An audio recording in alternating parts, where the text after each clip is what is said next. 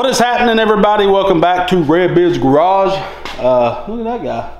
I know what you're gonna say. He needs a haircut. He needs a haircut. That boy needs a haircut. I got one. He has a hair cutter. But we're back on Gravy Bones, and we're going to be installing the new brake master cylinder today, because this little caliper or master cylinder is for a very small single piston caliper, and it doesn't have enough hydraulic pressure to collapse that double piston caliper that you see on screen. So what we're going to be doing is switching to this Go Power Sports UTV style master cylinder. So like we said in the last video, this will do front and rear brakes. So what we're going to be doing is capping off the front brake areas right now, and then on a future video we're going to be adding front disc brakes with a line lock so we can do burnouts. So that's going to be pretty sick. So I got to cut a flange that basically bolts up to this where it can be welded on, and this is going to set just like this in the chassis, and the push rod will run under this, which I've already got it made out of a Go Power Sports 3/8 tie rod. I just tapered it down at the end. If you can see that, come on, focus. Tapered it down at the end there. It will go under this and grab onto this mechanism and be bolted. So it'll work just like that. I need to grease this. So I'm gonna get that piece of metal cut. We can get it mounted and then see if our brakes finally work like they should.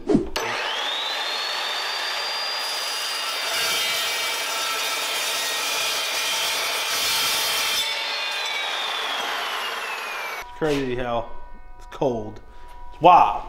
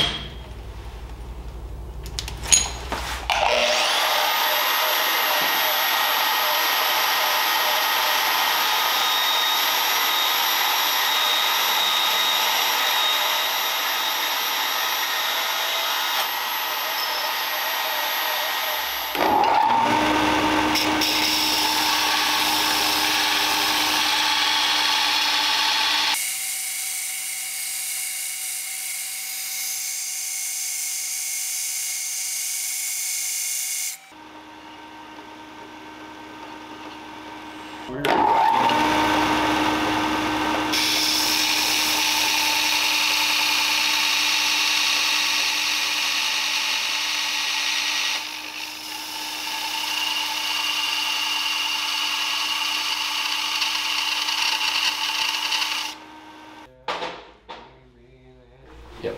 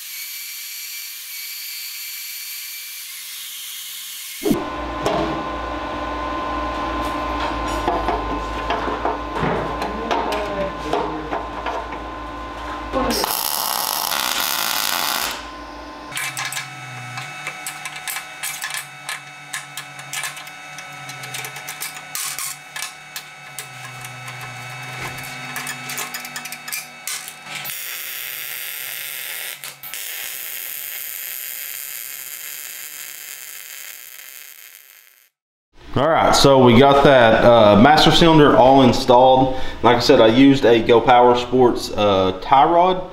They work really good because they're 3/8 thick and super strong. So you won't get, you know, under hard braking, you're never going to get that bar flexing. Now, one thing I need to do very soon is when we was at Cars and Cameras Race, you can see this bracketry is bent from where I literally had no brakes and I was shoving the pedal as hard as I could forward. It bent that because we only used like 3/16. So what I'm going to eventually do is cut this bracket off and move it closer so it's not such a wide, you know, bolt, because it's just a 3/8 bolt that all this is pivoting on. And we're going to put a piece of 3/8 steel to beef up everything so we can hard brake on this if we need to. With this master cylinder, honestly, we shouldn't have to really cram on the brakes. It's just going to work really well the way it is. And we did, so this is a triple, you know, for 2 front brakes and 1 rear. So you can see we put 10 by 125 bolts. We had to cut them really short and then put some copper washers on there just to block those ports off until we get our front brake set up on here.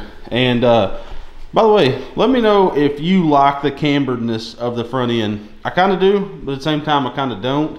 I mean, she's cambered out like a 95 Civic on Nopi Nationals Day. But I don't know if I like it. We'll see how it handles. But would you guys change it? Would you guys leave it? What would you do? Let your boy know. Now that we have the beard looks all janky today. Now that we have the whole brake setup fixed, we can bleed them out, make sure we get everything bled. And how we bleed our brakes is we hook up a syringe to the bleeder nipple and we back purge it. You can do that also with a vacuum bleeder. But we don't have a vacuum bleeder. It's one of those things I've said I'm going to buy for 75 years and I never have. But you got to make sure to purge all the lines. So every connection you want to bleed first before bleeding the actual bleeder. That's what I found works the best on these go-karts. So we can get it bled out. And this part of the upgrade is done. So the next thing we need to do is the aluminum spooler and the seat sliders on this setup. And we also have a hydraulic e-brake. But we're going to wait until we install the front brakes because that'd be kind of useless because we already have our pedal is basically our rear brake. So a hydraulic e-brake wouldn't be doing really anything. So yeah, let me know what you think about this build, guys. This is a quick and easy video to show you guys how quick it is to install one of these brake master cylinders on a yard cart. Style any of these master cylinders about the same way. You can just bolt them right up like that, make a little flange for them. But all these parts are linked down below, everything we've used on this cart. So make sure to support your boy by using those links, telling Go Power Sports that Redbeard sent you. All that helps us to continue to make these videos for your viewing pleasure. So make sure to stay tuned. We got more videos coming out on this hog and we're going to ride it hopefully on the next video. So we'll see what these tires, the upgrade they did. We'll hopefully be able to finally lock up the rear brakes because that's been super aggravating.